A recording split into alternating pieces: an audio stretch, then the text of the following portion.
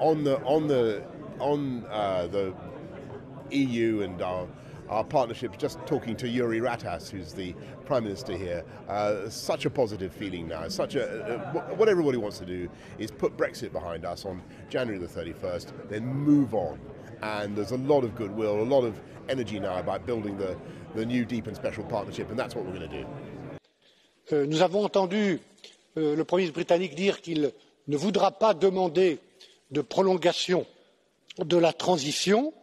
Cette prolongation est possible, elle restera possible jusqu'au 30 juin d'un commun accord, ce qui veut dire que chacun des deux partenaires, l'Union et le Royaume-Uni, peut dire oui ou peut dire non jusqu'au 30 juin.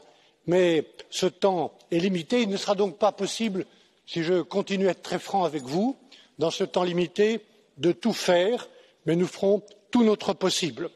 We can't do it all, but we will give it our all.